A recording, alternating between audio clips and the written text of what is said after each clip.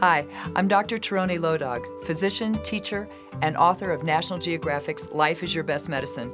Come and join me on a journey towards healing, health, and wholeness.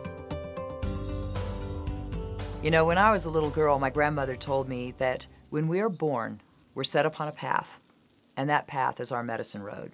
That everything we do in our life, from the food that we eat to the thoughts that we think, it affects us.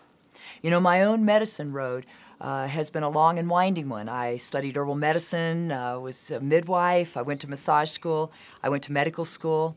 And what I've learned is actually there's a tremendous amount of truth and wisdom in what she told me when I was young. You know, today what we realize is that so much of the disease that we see, from heart disease and cancer, depression, anxiety, obesity, so many of the things that we're struggling with in our country today really have their roots in the way we live our lives. I'm grateful for all the medication and I'm grateful for all the surgeries, but what I'm telling you is that those are the things that we use once you're sick.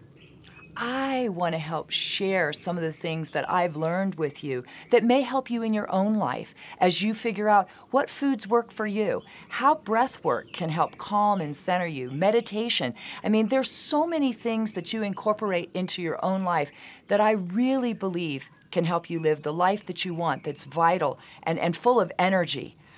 You know, it is the everyday stuff of our lives that really do affect us.